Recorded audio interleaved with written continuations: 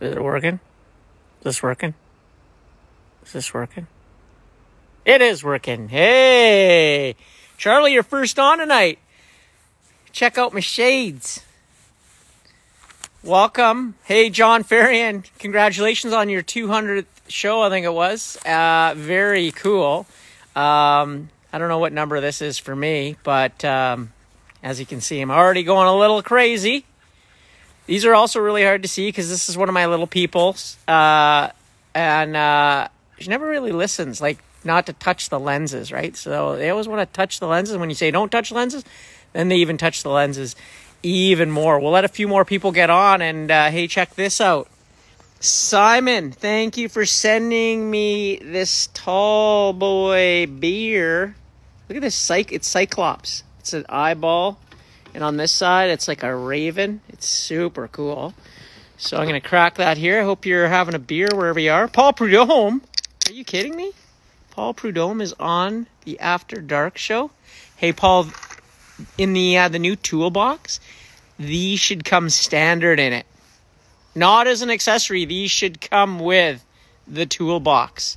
So that when you're going to do some work, you got to look cool. I'm wearing these glasses tonight because we have Matt Tandrup on the show. He is Director of Design for Ski-Doo, Can-Am, and Parts and Accessories. So very cool. So it's a very special guest. I'll get to that a little bit more. I hope, number one, everybody's doing really well in the world. If you haven't seen it already today, please get on the Together We Ride video. This is a video that BRP produced with what's going on in the world. BRP is just a legendary company in my mind. It's just from the top down, from Jose Bourgelis, the CEO. I always get to meet him, and we always have, he always has great wise words, and it's an honor to always see him either at club or I saw him in Florida this year. And he is such a guy to admire for the work that he does. But they've done so many cool things at BRP during this time to help ease the things that are going on with right at home with all their employees. But also the video that you'll see today, it's on my page, it's on everybody's page. You can check it out, and it really hits home how we feel. We're all in this together. Together we ride, and make sure that when you're out and about, make sure you have a happy face, a smiley face for people, and keep them happy during this time. Lots of people don't have other people. They might not have pets, and they might be kind of on their own, and that's a lot harder to deal with it than dealing when you have a family and people around you and all sorts of stuff. Everybody's handling this differently. So, try not to, if you see someone having a hard time, don't take it the wrong way. Just see if you can help them change that a little bit. So I think that's a really good thing. And we're going to invite Matt Tandrup on right now. So Matt, I think you're watching, go live. We did a test today, so I know it works. And we'll make sure that he's on. Hopefully you got the time change. Those guys are usually on time, and but you never know, right? So Matt, if you're out there, I never really text him. There he is there. I'll see if I can invite him on. No, maybe hide. No, I don't want to do that.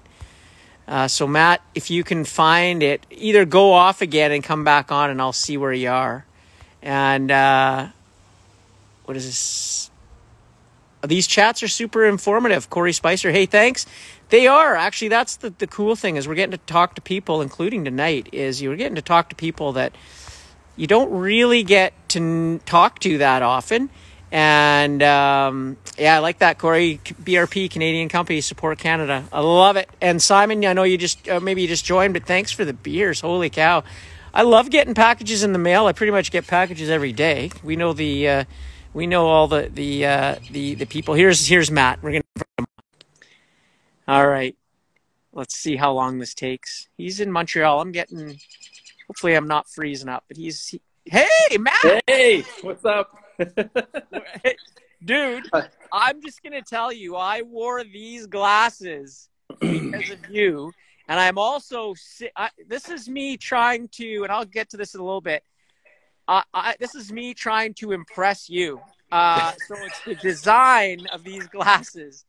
And also, I'm kind of lying a little bit, because when we bought this house, the person who wants to garden before, they set up the garden for at least since we've been here 6 years, every year. Look at the tulips that pop out of it. Dude, I only kill plants, and not by meaning to, but I just wanted to sort of impress you and show you, like, I got the glasses going on, and I got the tulips. It's all me. Plus, I got kind of a shiner because the other day I ran into a wall. I was so excited that I was going to talk to you.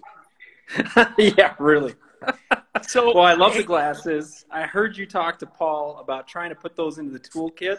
So we'll definitely we'll look at that for next year. Hey, for sure. I don't want maybe you snow check only, like, you know, kind of thing. So yeah. And I don't want you blowing sunshine. If it's going to happen, like, if you don't believe it's a good idea, just tell me straight up. I can handle it. But I think it's a good idea. All right. No, I think sunglasses, that's appropriate. We could do something like that. You know, I think it works. And your garden does look beautiful. So I'm very impressed. Right on. Well, I get to tell the first story about you. And okay. not a word of a lie. I went on earlier with you, and I get to tell you the first story. I get to tell the first story because people won't know really who you are. They've probably seen you, like I had seen you. But I remember I never knew what you did. And you can back this up, because I thought you created a lot of the videos and stuff, and I would see you and I'd see you at club and doing stuff, and I'd be like, I want that guy's job event. I got to learn how to be like that guy. And you do such an amazing job, and we were talking today, no one really knows even what you do. And so please, I really thank you for taking the time for coming on the show, because I think it's going to give a great insight to all of the viewers out there and the people who watch this later. But I want to know first and foremost what your job is, because this might get difficult and technical, but just, you know, let's roll with it. Yeah, sure. So, so I do a lot of videos and things like that, but overall, the real job, what we do is I'm director of design for Ski-Doo and Can-Am Off-Road. And what design's all about is product development. So we work with engineers, and I've got a design degree, and basically we work on all the aesthetics, the ergonomics, just, you know, what the vehicle looks like, the color, the whole thing. So we work tight with engineering. Actually, sometimes it's a battle as well, too. You know, you never know, because we kind of conflict a lot.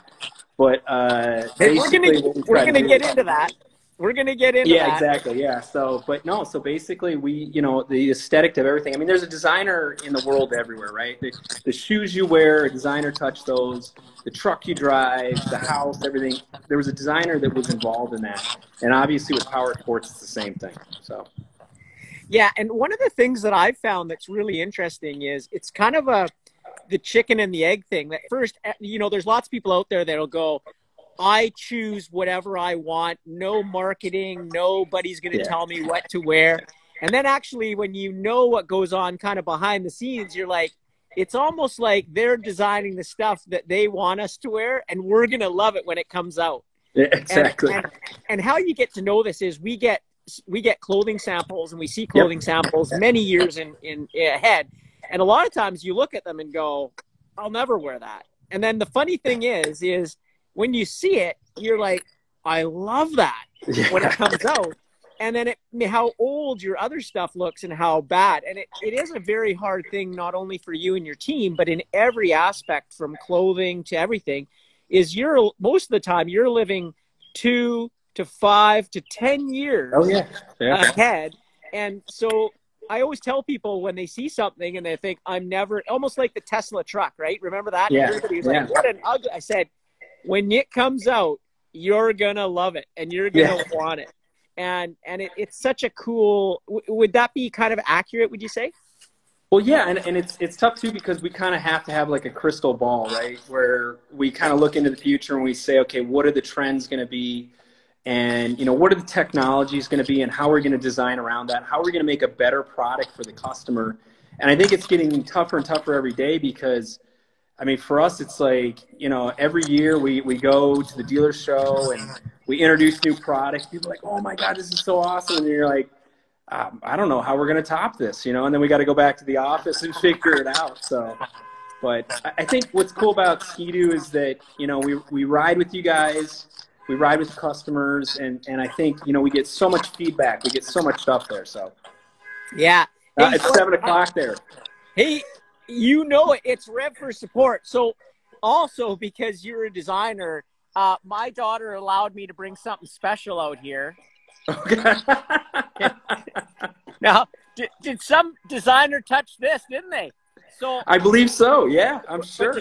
To show you how she can be, I wasn't allowed to bring the stick to hit the glockenspiel. Yes. I am only allowed to play the piano. The glockenspiel. I haven't heard that in so long. I can't believe I'm hearing that tonight.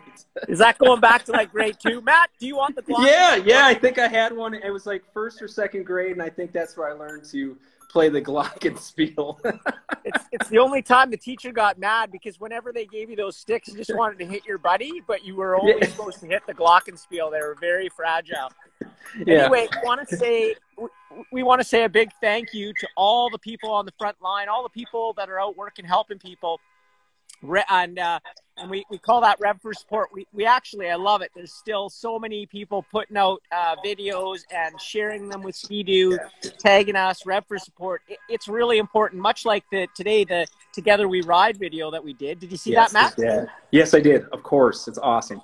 Pretty emotional, actually, right? When you work for a company that does so much and is so involved, and how everybody is, it's really cool to see how not only do they just really, like, you guys want to bring everybody along for the ride. And that's what's really important is coming together and helping people in this time. It's no question. And I think, you know, our company, we have such a connection with our customers. And I think just in general, you know, it's such a tight community. You know, when you go riding and I think you see somebody else, you know, you always stop, you talk to them, you hang out. And if you ever see anybody in need, you know, I don't know anybody that just rides past somebody like, no, you know, you stop, you try to help people out, try to see if you can fix their sled, whatever it is. But I mean, it's an awesome community, and I really love the message, and it's so true. It's so honest. It's not just a marketing thing, you know, it's a real deal. So yeah. Well, hey, I got a cool, somebody just put up something. He's like, I don't really know how you guys keep creating more innovative technology. You guys are incredible, from design, colors, ergos, fit, and finish. So that really sums it up. What do you have to say to that? Like, let's answer that first. How do you guys keep coming up with stuff? Well, yeah, we pump a lot of special oxygen into the studio. No, seriously, it's one of those things where, you know, we ride with a lot of people. We do a lot of research. We take a lot of kind of inspiration from other industries as well, too. You know, there's a lot of other companies out there that are really pushing the boundaries. And for us, it's always cool to be able to reference somebody, bring that in and do things. But it's also riding with you guys. I mean, it's awesome. We have such a tight-knit community of ambassadors. And it's awesome because we can sneak out something for you guys to ride, and you give us really stellar feedback. And so I think that connection also helps us to always innovate.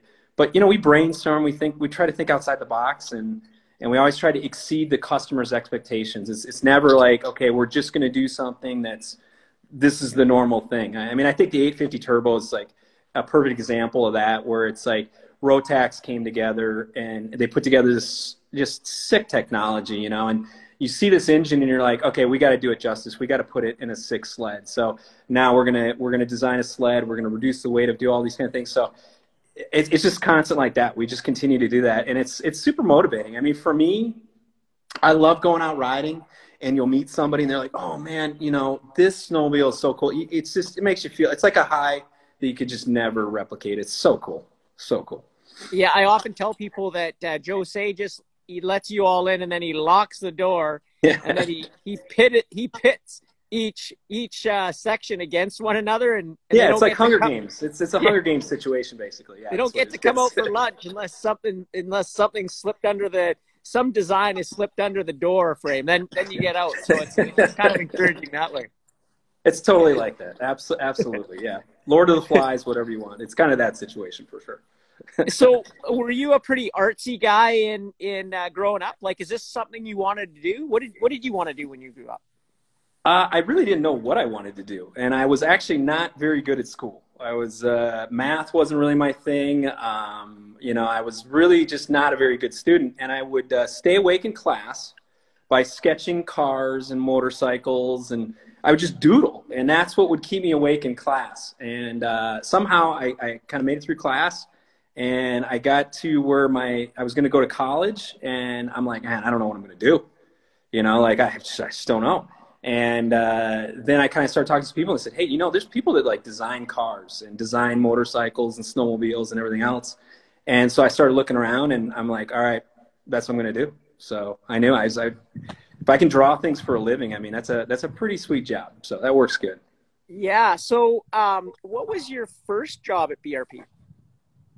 I was a project leader. I was a Can-Am off-road. I was working on the G2 Outlander. So I've been with BRP for about over 10 years now, and I've been in the power sports industry for over 22 years. So, and I actually started out automotive design is where I started. And where did you start with automotive? Like what automotive company? I had some internships with like General Motors and Honda and stuff, but I really didn't even stay in Detroit. That's where I went to school. And it just car design, it was just such big companies and so much politics and everything like that. And now when I look at it, I just love because I get to design cool products. You know, I call my friends like in Detroit. I'm like, hey, what are you working on? Like, the aerodynamics for this bumper, you know, we've got to smooth out this door handle. And they're like, what are you working on? I'm like, I'm just trying to make sure this hood doesn't fly off this sled because we're airing it out 150 feet off a gap. They're like, okay, you win, you know, like, so yeah. So it's power sports is the way to go.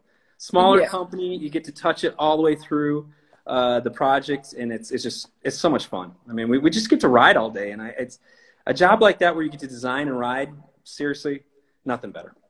Yeah, so that's awesome. Like I said, right, I really admire all the things that you've done. And this is why I asked this question and these questions is it's really helpful. And I don't think everybody realizes it is. I was the sort of same way, right? I didn't really know not that I wasn't good in school. I really kind of wasn't. It wasn't that interesting to me. And when I came out of high school, I didn't really know what I wanted to do, but I knew I didn't want to waste time or, you know, lots of kids get help from their parents to get into college or university. And I didn't want to waste money or time, mine or my parents, going to university without having a direction. That's just not the way I work. Yeah. And at that time, I started getting into sports, and I really like biking and running. And that's kind of, you know, I set me down a rabbit hole that I kind of like you, right? You just said, if I could do this.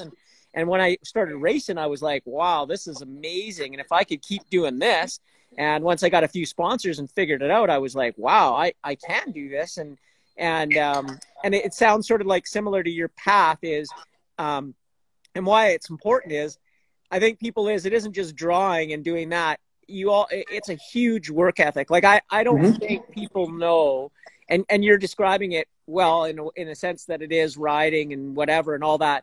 But you guys, and I know everybody in BRP is like, they are in a good way. Like I would call myself a workaholic. Yeah. Oh yeah, for sure. There's no question. We're fast paced and everybody, but again, what's cool is you're working for a really cool company. I mean, we could be designing toasters right now, and no offense to anybody out there that's designing toasters, but I mean, you know, we're designing a really cool product. And I think that's what pushes the enthusiasm for people to work super hard, to just drive hard and be like, look, we got to be better than the next people. We've got to put out the best product for the customer. And that's what's really key for us. I mean, that's what drives you. I mean, if you're not excited about what we're doing, then you shouldn't be at this company. Seriously. It's, you know, it's fun. We get to do cool things, and it's about creating things too. I talk to a lot of people that, you know, pretty successful in careers and stuff, you know, like finance, whatever. But they always like, man, Matt, like you get to actually create things, you know, and that's pretty cool. And it's like, and I love that. It's like, that's such a cool perspective to think about is that, you know, we take a clean sheet of paper and we start sketching on it an idea and we say, I think this is what we want to do. And we go from there. And I think that's what's pretty cool. So, hey, anything you're sketching right now that we can know about? Hey, every time I see you, you're always trying to plug me for what's coming out in the future, and it never works. It never works. I see it coming from a mile away, and no matter if I've had a couple cocktails, it doesn't matter. You still try to jump in there, but lips are sealed. I can't say anything. I can't, you know that. You didn't get that bottle of whiskey. You didn't tap into Yeah, the yeah. bottle. You're supposed to FedEx me out a bottle of whiskey. We're supposed to do shots until I start talking about what we're gonna do for next year. So yeah. Yeah, But I said to it didn't Matt, come. one of our Ski-Doo ambassadors, Rob Koning, he actually was an F-16 pilot. Oh, nice. And he's rad. And he now flies for FedEx. So he flies around the world with a FedEx plane. And I was trying to get him to drop off some whiskey. Just hey, slide the window open when you go over Montreal, drop it out. We'll see if it gets to him. Like, he's a pretty talented guy. I figured he would, he'd figure out the latitude, longitude, the wind distance, all that stuff that'd probably end up on your driveway. But it is something we always say. You know what Craig Fortune always says? When I ask him something, he goes, Dave, just don't ask me and then I don't have to lie to you. That's well put. Very well put. So fortunately, I do get to know on lots of products, but it almost isn't fun keeping things secret because, and this is the other thing is our group, all the people, and why this show is even happening it's the most passionate industry there is. There is no other industry that's as passionate as a snowmobile industry. No question. And they're gonna let you know when like that toolbox doesn't work like they want it. They're gonna, if they could, they'd send a bear banger right through your front door into your living room, and they'll let you know about it, which is kind of fun because it kind of pushes you to make it better and better and better. And it's not always, it could be very misdirected sometimes, but it's very passionate. I think that's what is so fun about the job, right? No question.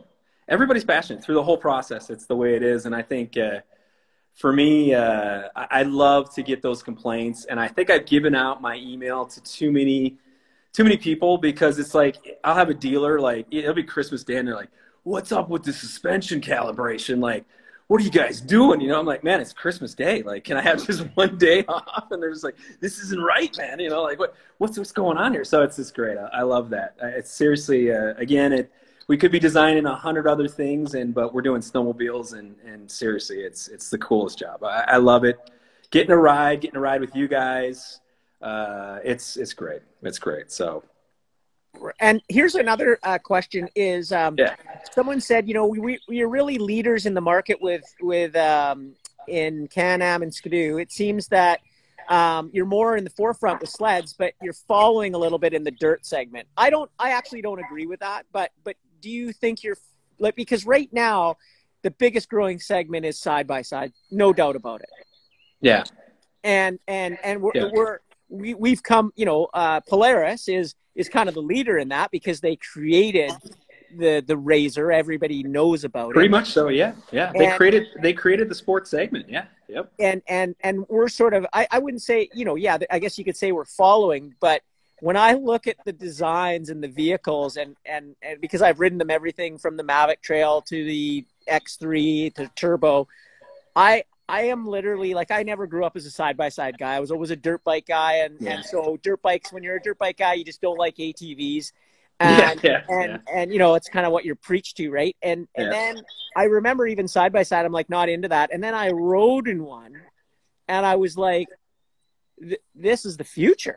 Like I said, if I go down Baja now, I don't want to be on a motorbike because what happens is you eventually make a mistake and wipe out. I would way rather be in an X3, which I have done many times in Baja, ripping through all the beaches and all the places, and you have this roll cage, and it really, you feel in that X3 like you are Robbie Gordon driving a Baja truck. Yeah, no, there's no question that I think, we all grew up on dirt bikes, and then there was kind of an evolution to ATVs for a while. I mean, we all had sport quads. And then all of a sudden, like, performance side-by-sides came out.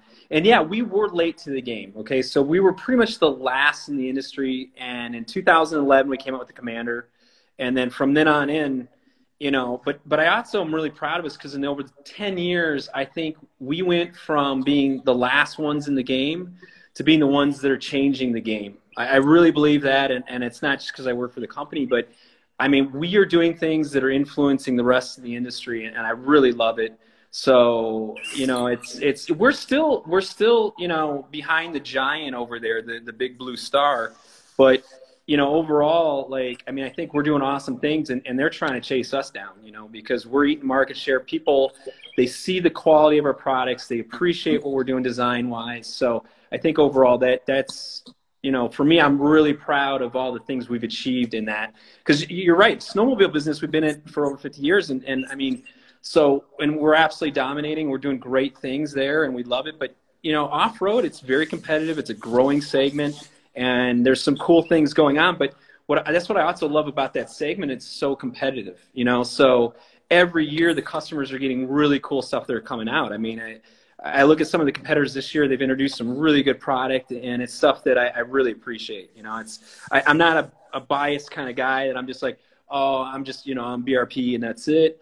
You know, we're always riding the competition as well. We're looking at what they're doing, and we really appreciate what they're doing too. I mean, there's cool product out there, and I think if you're in the snowmobile, you know, you want a sled, you want a side-by-side, you want whatever. I mean, I think this is an awesome time to be in the industry because there's so many options for what you can do. You know, and there's new stuff coming out every year, so it's just like, I mean, that's just crazy. I love that. Yeah, I often tell people that we are actually living in the best time right now. And the reason for that is we saw what side-by-sides used to be like, regardless of brand, and we see what they are right now. Oh, And yeah. we're going to still be able to enjoy where they're going in the next 10 years, which is going to be insane. And it's the same with sleds, right? We saw what a 2000 ZX chassis 700 did. Yeah. And now we're comparing it to a 175 turbo. Yeah. I mean, yeah. it's not even, it's funny. The areas you used to ride, you just blow by anymore and you go, why would I even ride there? I'm going to the top to ride. Yeah. And, yeah. and it's that, you know, I think what people forget is they don't look back, and not everybody should look back, but when you've experienced that, boy, is it sure cool, right? I have a woman who lives right next to me. She's 95, and she was an SOS. She did SOS to the British planes flying in the war. Oh, nice. And she's just turned 95, and we chat about it all the time. And I always ask her, Awesome. I'm like, what was it like to do this, right? And you know, she grew up. I always tell her she's older than Time magazine, right? So she's older than. I always tell her she's older than Time. So, awesome. but it's so cool to talk to somebody like that, and we are experiencing right now. Like, it's not just going up every year; it's literally topping out every year at, like, you know, as someone said, how can you? What is possible? I mean, most people who ride a 175 turbo, a snowmobile. Now you go how with shot start and you know, all the bells and whistles. You're like, how can you top this? So how, take us through. Let's just start from the beginning. Take us through the process that happens. Like, we got the 175 turbo now.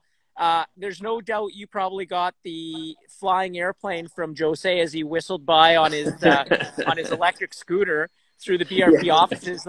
And you opened it up with a special thing that will disintegrate in about 5 seconds, and it said, top it or don't come back. Well, I mean, I think the 850 Turbo this year was something that's pretty exciting. We're seeing the feedback from it's been really good. And so obviously now, you know, for us, it's like, okay, what do we do next? And is it, you know, something we'll do in the mountain segment? Is it something that we'll do in the trail segment? Where are we going to go with this? And, you know, it's always that thing, more HP is always a good thing. Less weight's always a good thing. So there's always those pieces to the recipe. But, you know, it's, we just kind of start from where we're at, and we say, okay, now where we're going to go next. And again, I can't tell you too much of the secret recipe, obviously. Hey guys, you'll start making your own snowmobiles, and then we'll be out of business. So it's just, you know, you're tackling late night shows, and then you're going to get into something else. I don't know what it is. How many shows have you done so far? I don't even know. You know, I think you've done so many that you need a band. It's a late night show, and you're the only guy I know that doesn't have a late night show. That I think you need a band now. Well, I'll tell you right now, I work just like you, right? I just get things rolling, and then I come up with a budget. But you know, you got to be careful with budgets, especially right now. So I just slip things in a little bit. I just roll them through the door. And hey, you just wait, buddy. One day there's going to be a band right here.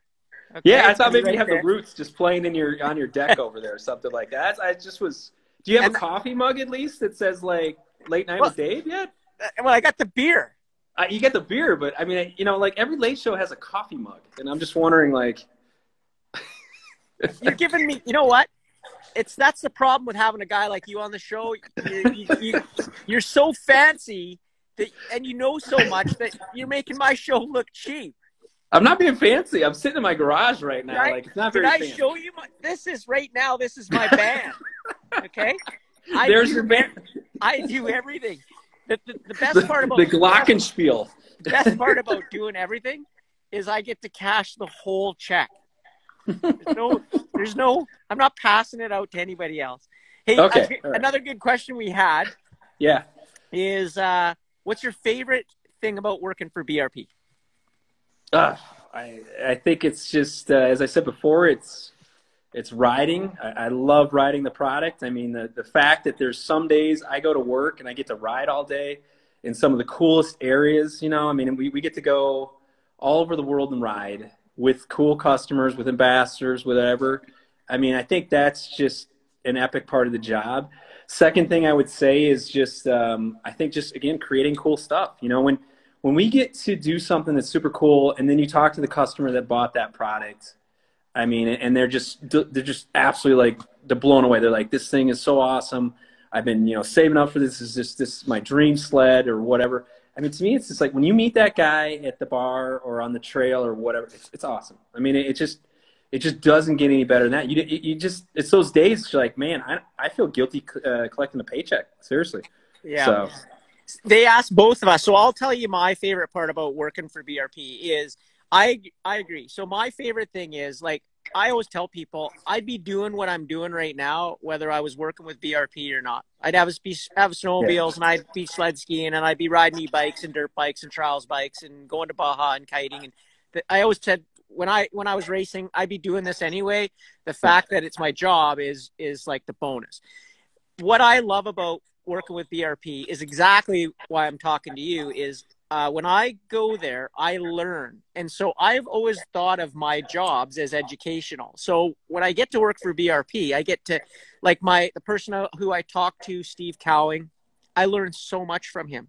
And Ross, our social media guy, I learned tons. And all the marketing people, all the clothing, talking to you, seeing you at shows, going to Rotex and seeing how, like, you see the assembly line, and when before the turbo, the 900 Ace Turbo was developed, before we were watching it being the first ones coming off the assembly line, and you're just like, and just watching the people that have to order every part before that engine can be assembled, and make most of the parts.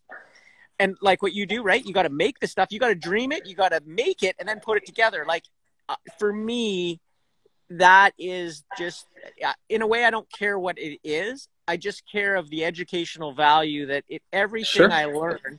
And then it helps you in my everyday life. It helps me how I work with sponsors, how I do things. Like, I'm a product of my environment, as we all are. And so I said to my wife, I said, I love doing these shows. I'm so excited. And I, in a way, you can see how when you watch the Tonight Show or whatever the shows you watch, you kind of go, wow, they're so jazzed. And you're like, how could you not be jazzed? Like what you're doing, right? It's like, how could you come and if I come to do my job and I'm miserable, I'd want to kick myself in the face. I agree. No, it's there's not a bad day at the office for sure. I like the comments coming in too, like, bring back the Elan. That's a good one. And then the next one, when do you think BRP is getting the electric market? I mean, that's awesome. Good questions. I mean, it's people are really enthusiastic. So they're cool. Already there. They're already there. The BRP is in the electric market.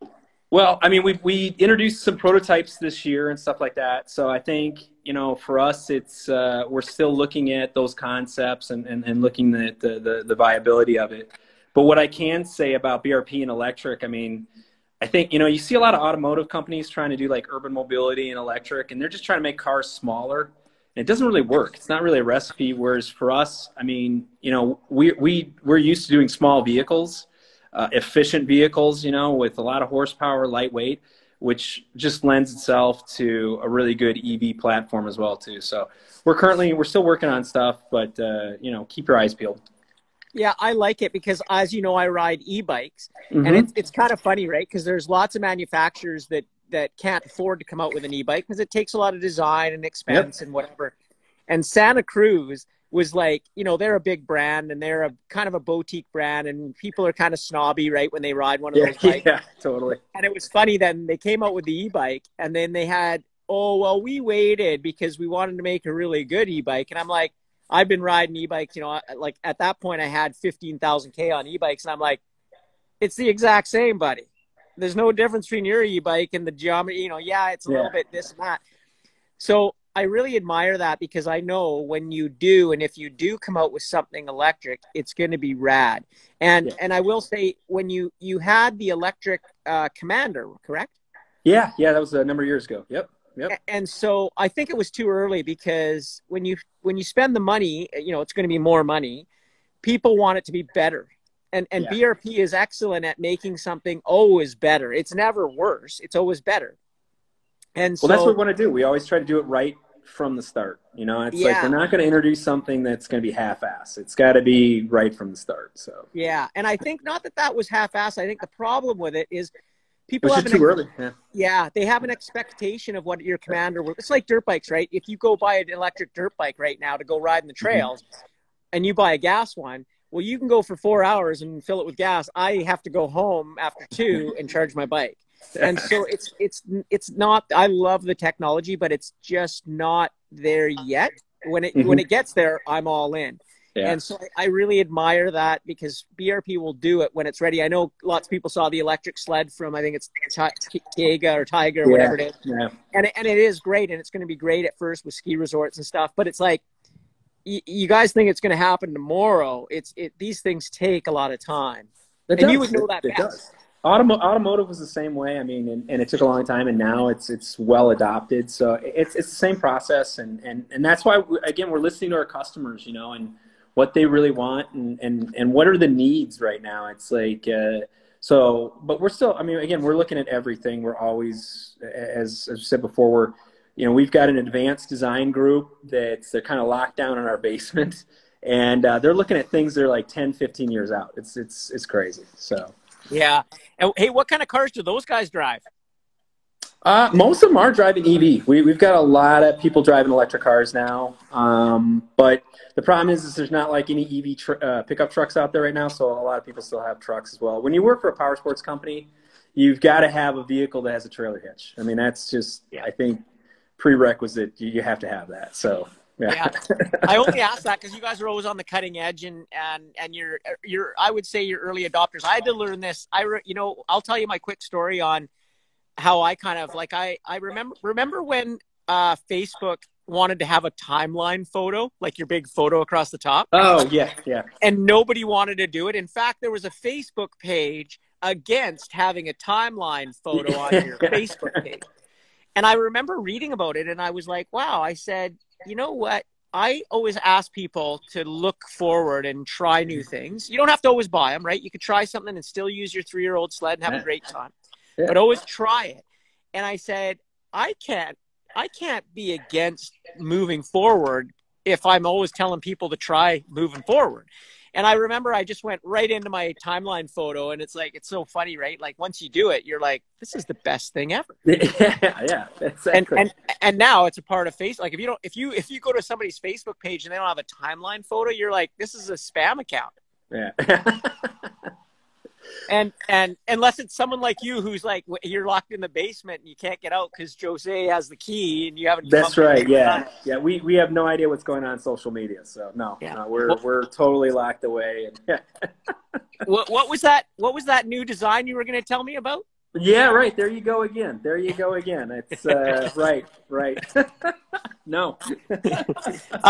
So a couple of you talked a little bit about it. Is I know it a little bit, but because you work closely with engineering, Mm-hmm. tell us a little bit about the the battle, because I think people don't understand is you can dream and you can build all this stuff, but it also has to fit into the snowmobile, and it also has to be cost effective, right? I don't think people. It would be great to make a snowmobile that was $80,000, and it would be unbelievable, but it would be $80,000, and you're the 2% of the market that it could afford it. Well, you'd go bankrupt trying to sell it to them.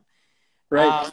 So tell us a little bit about how that works between you guys in design and then the engineers. Who's better? Who's tougher? I can't say who's tougher, but what I would say is that working with engineering, it's like any relationship. It's all about compromise. You know, if you think about any relationship, it's about compromise. So I think for us, it's always, you know, you're butting heads and they want a square hole and we want a round peg kind of thing. But it's always, it's kind of fun because it's that challenge of trying to go through the process of, okay, we have this really awesome idea, and you're right. How do you make it cost? How do you make it work? And how do you make it affordable? And then also how do you manufacture it? Obviously, that's another thing, because, you know, we could look at, we're going to make a totally carbon fiber sled. It's going to be awesome. But, you know, as you say, it's going to cost like 80 grand. So it's all those elements that go together that make it for a good recipe. But yeah, there's a lot of challenges, and you know, we've definitely had some shouting matches behind closed doors on you know, but I can't say who's tougher. I don't know. Did you ever I can be a pretty hard ass sometimes, but no, it really is about compromise. It's did you ever because in the end, it's like you could be yelling at each other saying, look, this is the way it needs to be, but we really look at who's the third party that's involved in this argument, and it's the customer. So what's best for the customer? And I think that's where we usually come to where our compromise is going to be, because we're all the same goal. We just want to make an awesome sled. We want to just, again, exceed the expectations of the customer. That's what we do. So I know the chairs are pretty comfortable in your office. Did you ever have to get out of your chair and like point at an engineer and then even lean into them? Yeah, the intimidation of like kind of, you know, standing over somebody. Yeah, that's more kind of Mad Men, like 70s style. Like I think we're a lot more political about how we do things now. I don't think HR is really into me intimidating people into what I want now. But so in the olden days, you could do that for sure. Like, yeah, because in the old days, you could throw a stapler at somebody. Are they chained down now? Yeah, exactly. We don't even have staplers. There's no paper anymore. It's technology, man. We're all computer. We're digital now. There's no staplers.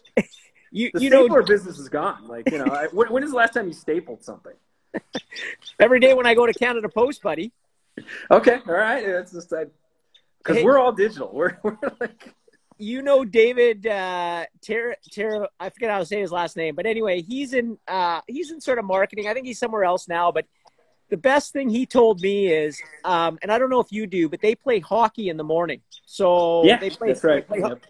And he told me, this is how passionate people at BRP are.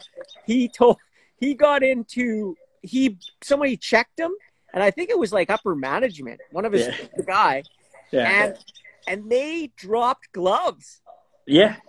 And they dropped gloves and kind of, you know, it didn't get too crazy. But he said, I was going into the dressing room and I thought I was going to get fired. Yeah. And then whoever his boss was at the time, he just said, hey, man, what happens on the ice is on the ice. And it was all cool.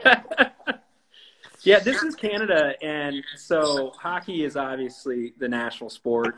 And so a lot of the employees, we've got an arena in Valcourt, and so there's a lot of hockey. And they play a lot of morning games. Unfortunately, I'm from the States, and so I got weak ankles, so I'm not much of a hockey player, unfortunately. Although they ask you that in your interview when you come into the job, how good of a hockey player are you and what position do you play? So they can size you up and say, okay, not only should we hire this guy for the job, but he's going to do really good on our team. But unfortunately, I got weak ankles, and so I'm pretty mean deck hockey guy. But when it comes to skating, not so much. I'm you know, the kid with the chair on the ice. That's basically me. That's my level of skating, which they were a little bit disappointed about. But no, it's fierce. It's like they'll say, like, so you know, my boss, he's a senior VP guy, and it's funny because I had another guy that was skating with him from, I think it was marketing or something, and totally just laid him out. And he's like, oh my God, I just laid out your boss this morning. It's crazy. Like, I'm not going to be here. And it was just, it's almost like my boss, like, nah, it's all good. It's like a level of respect.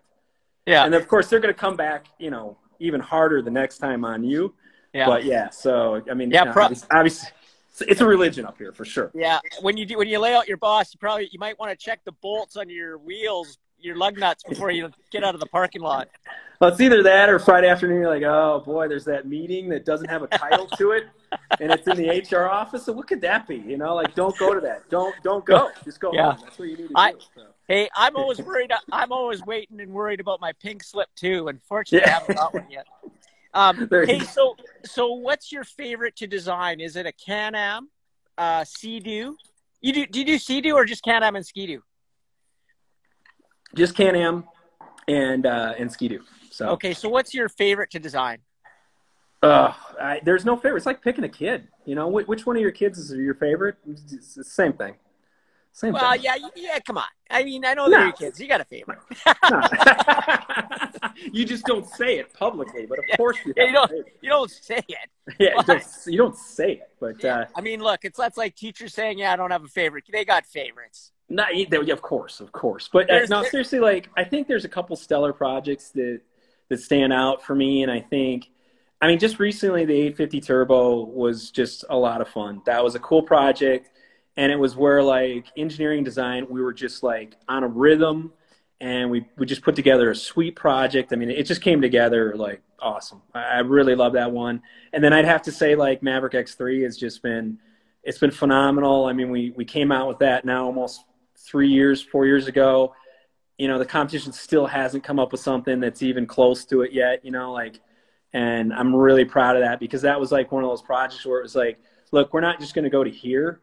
We're going to leapfrog, and we're going to just absolutely blow them away. And I think so that one was fun too. And it was, again, I think I just go back to, it was like a fun project where both, like, that 850 and I think also, like, the X3, it was like one of those projects where there were people wanting to sign up for this project because they knew how awesome it was from the start. And they were like, oh, I want it. And we had to turn people down. We're just like, it's just, there's too many people working on this project. You know, we already have enough people, because you get so fired up and you're like, nope, I want to be a part of this. I want to work on this project. And so sometimes you get some of those that come through the office, and it's just like, so I think those two were pretty awesome to work on, where it's like, you'd go into a conference room and you'd be like, yeah, we want, like, X3, for example, like, yeah, we're going to do like 20 inches of travel. And you're like, what? Like, that's never been done. Like, 16 is like the max. And like, and then another engineer comes and is like, what if I can make 24? And you're just like, no, come on, really? Like 2 feet of travel? And the guy's like, I think I got an idea to do it. And we're like, all right, get on it, do it. And we just all ran out of the conference room. And the next week we came back and we had it all worked out. But it was just like, you know, that kind of level of motivation, excitement that just boom, boom, boom, boom, it just goes, you know, so. Yeah. I'll add this, and I don't know if it's true. Like, to me, a snowmobile is more, it needs to be a certain way to do a certain job. Like, you know, lots of people say that the G4 looks like a duck. And it's funny, the other day, especially the Turbo, it was sitting up. This is like before, you know, when you're riding, you come back to your sled and you go, oh, I kind of see that, but it kind of looks like a Mad Max duck. Like, don't mess with me. This is a Turbo. And I could kind of see that, right? But to me, everything on a snowmobile is kind of utilitarian in the sense that it has to be that, like, it's designed that way because you're in the snow and all this stuff. And to me, an X3 also has to be like that. But there's way more about the look of an X3. Like, it's not that I want my snowmobile to be ugly, and nor do I think it is. I just don't really care as much as if I think the consumer with an X3, because, yeah, it's got to work in the desert and mud and do all this rad stuff. But when you go down to, like, California and you see what they're doing and they're all hanging out in the sun and this and that, like, you just don't hang out with your snowmobile when it's, like, nuking snow. Like, you kind of park, you get off your snowmobile and throw it in your trailer. And it's not, again, it's not that it doesn't matter what it looks like. But to me, I hear that. Yeah. I hear that a lot. But it really is about functionality. I mean, function drives form, right? And we're not just doing things to be superficial. I think when you see a lot of that stuff out there it's like so superficial. It's just, oh, we're going to do this because it looks beautiful. And there's some dude with a beret on and a freaking, you know, turtleneck sweater that's like trying to explain the design. And you're like, all right, I'm done with this. You know, it's like, for us, I mean, it can't be superficial design. It has to be legitimate. You know, it's got to be honest, and it's got to be functional. And I'll tell you what, like, I have talked to guys like, oh, I don't really care what my sled looks like. But I'll tell you what, like, sled beds in the back of pickup trucks become awful popular. And yeah, one, it's convenient because you're not dragging around a trail. But two, everybody sees your sled up there. And the guys will keep them. I go out to BC, and I see those guys. They're not snowmobiling. They're going to the bar. But sleds are still up on the sled bed there because they're like, check out this, man. I got the new ride, you know. So I hear that a lot. And even in, like, the utility segment, we've gone down and talked to farmers and stuff, to, like, defenders and everything. And it's always like, I don't care what it looks like. And you're like, really, do you? You know? And then you'll just be like, I could show you a really ugly picture of something. And you're like, are you going to drive that? And like, no, I'm not going to drive that. It looks like crap. You know, like, oh, okay, there you go. So it's like, you know, every dude will say, oh, you know, I don't care what it looks like. But realistically, you know, you want it to look cool, but not in a superficial way where it's like these little plastic pieces that break off and stuff like that. And like the 850 Turbo, it's super basic. I mean, it's a one-piece hood. The objective was to like save as much weight as possible. And we were looking at all sorts of like super sports cars and stuff because they're doing stuff they got to be really lightweight, really basic and minimalistic. So, you know, we're like, all right, let's reference that. So it's really clean.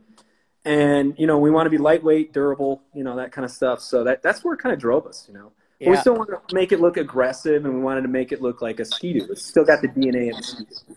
So. Hey, when's the new X4 coming out, and what color is it going to be? Yeah, I see that. I saw that comment, the X4.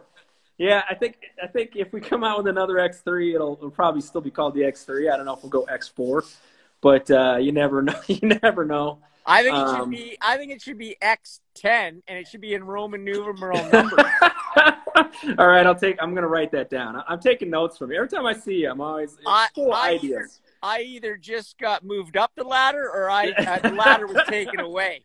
I think the sunglasses, you know where you're at already with that. You know, you know what part of the ladder you're on now. Like, does it sound bad? I think it should be Roman numeral numbers 10, the P and the I before it. Okay, fair enough. I got that. And by the way, the other thing that I love is, like, every time we come out with a new design, everybody thinks it looks like something. They always there's the keyboard jockeys on the internet, and they're always smart ass, and they've always, like, you know, no matter what it is, they'll have like a picture of Jar Jar Binks, and they're like, oh, it looks like that. How funny is that? You know, so no matter what. No matter how good of a design it's going to be, it's always going to be made fun of at first, for sure. There's no question. So I'll start, but how I deal with that, because I get it a lot too, right? Yeah. You're always going to do it, get kind of, you know, ribbed and whatever. Oh yeah. I remember JF Lambert, a good friend of mine who helped design that turbo motor. Yep. I remember him and I were chatting, and I was saying something, and he goes, "You know what though, Dave? Those are passionate customers, and without them, we wouldn't have a job." True. And it actually, you know, it's one of those things where people say, you know, move, and your perspective will change on something, so that when things bother you, and they do, some things bother me for sure, and I teach myself how to get over them, because, you know, that's why I'm going to ask you. And then that was one of those defining moments where he changed my perspective of that, you know, they're so passionate that they actually care. Yeah, and they care to let you know. And so it changes it from being a negative into a positive. And that's really helpful when you do what we kind of all do. But how do you deal with that when someone says, like, who designed the X3 and made it gold? And, you know, whatever they do, right? Yeah. No, we always get that. It's like, who's that guy that designed that? You know, whatever negative comments and stuff. Like, it doesn't really bother me that much. You know, because for every negative comment, there's like dozens and dozens of positive comments. And one of the things that my boss told me, which I thought was pretty cool back in the day, is that, you know, if you're not pushing the limit of like design and stuff, you know, everybody's gonna like it. It's just gonna be vanilla. You know, and if you don't get like maybe 25 or 30% of the people like, I don't like that, and it's not polarizing, then you haven't done your job. And my boss told me that a number of years ago, and I was like, that makes sense to me. You know, it's like we got to push the limit of, and I think he cited like the Tesla Cybertruck or whatever, and I mean that really got destroyed quite a bit. And even in our design studio, it was kind of like, wow, it looks like a 3-year-old made that, you know, or it's a door wedge or, you know, whatever else it was. But in the end, I mean, they took risks and they like purposely did that to try to be controversial. I mean, over 100 million people talked about that truck the next day and how ugly it was. And maybe they'll never come out with it. I doubt they will. But in the end, or if they do, it won't look like that. But in the end, everybody started talking about it, and it was very controversial. And it drove people to think about what that product was. And we're doing the same thing. I mean, obviously, you don't want something that 100% of the people say that is the worst looking thing I've ever seen, right? Yeah. Like that's not good. But if you've got a few people that don't feel comfortable about it, then you're in a good spot. You're in a good spot because you just don't want to be vanilla, you know? Yeah, it's kind of like it's like a good song, right? If you hear a good song on the radio and you love it immediately, guaranteed you're gonna hate to hear it in 2 weeks' time when they're playing it every day. Oh yeah, and then your kids are listening to it like 15 times in the back of the truck, and you're just like, oh my god, this is horrible. Yeah, definitely. But there's that one song that you're just like, all right, I'm not sure about this one, and then like a couple weeks later, you hear it at the bar or whatever, and you're just like, oh yeah, this is pretty cool. I like this is my jam. Yeah. So, yeah. Hey, what inspires you? What inspires me? Yeah, for, you know, because you literally, I mean, you are designing these things, you and your team. What design, like, what inspires you when you look at something, or is it, I don't know. Dave Norona. Dave Norona inspires me. Dave Norona. It's 2 words. That's it. Like, basically, you're my shining light. You'll get your residual check. Okay, good. Okay, good. I was just checking. Just a warning, it'll cost you more to cash it than the amount will be. But no, I get it. Like you gotta, like, what inspires you? Is it like when you go to Italy, do you like going into churches? Do you like going into art? Do you like looking at, like, I want to go to the Ferrari dealership and look at the lines on a car? Or where do you for sure. Yeah. I mean, we love, like, I mean, I think all of us, we really love like car design and motorcycle design and everything. So we really reference a lot of that, but sometimes inspiration can come from anywhere. It can come from architecture, whatever. But a lot of the times, I mean, it's obviously a lot of our friends that are in the design community and automotive, they're pushing the boundaries as well too. So we look at a lot of that as a reference, and they also reference us, you know. Basically we do, like, a start of a project, we'll do what we call like kind of a design vision board. And we'll put together, and it's just kind of like the character of what we want this project to be. And so we'll go through that and, like, you know, pick images of different products, different vehicles, stuff like that, you know, or maybe it's just some piece of artwork or whatever. But inspiration comes from everywhere. I mean, it seriously does. It's like when it comes to design, it's one of those things where it's like you just look around and there's stuff that's going to inspire you, you know, whether it's like, I mean, you know, you're riding, and you totally hooked me on these e-bikes, by the way. I'm going to check those out. I was watching on Monday. But, you know, you look at like mountain bikes. I mean, what a gorgeous piece of work, man. I mean, all the little components and details. Same with the motorcycle. I mean, there's just so much cool stuff out there that you can pull reference from. You know, like, oh, man, I really love the brake lever on that new Specialized or whatever. And it's like, you know what, all right, we could do something like this, but we're going to scale it up and we're going to change it and we're going to make it better, whatever. But you just take reference from everywhere. It doesn't matter where it comes from, you know? Yeah.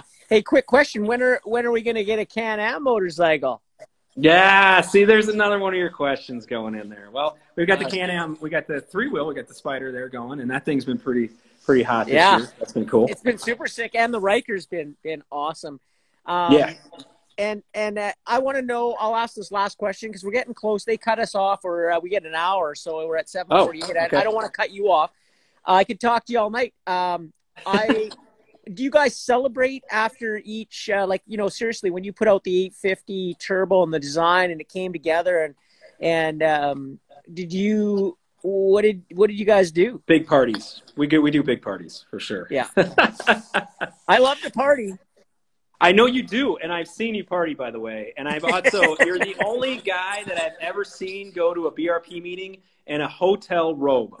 Okay? Well, I just, honestly, like, I'm jealous because I could never pull that off. I got to put my BRP shirt on every day. Hotel robe, that was just classic. But no, I mean, we always celebrate, you know, when we have some really cool stuff happening. And, I mean, we go out for rides, celebrate after, we'll get everybody together.